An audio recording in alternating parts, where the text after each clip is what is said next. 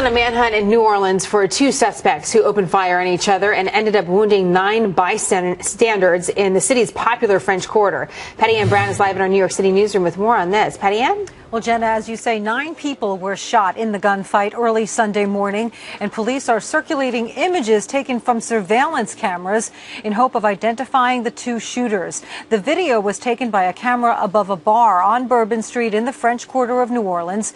The stills from it show different views of the scene. Police say 2 young men got angry at each other and shot at each other, hitting tourists and other bystanders in the crossfire. 2 victims are in critical condition, 6 are stable. The 9th victim's condition is not known. The New Orleans police chief is calling on anyone who may have information about the suspects or anyone who might have additional video footage to contact police. This was the 3rd major shooting on Bourbon Street in the past 3 years. Jenna? Patty Ann, thank you. Thanks.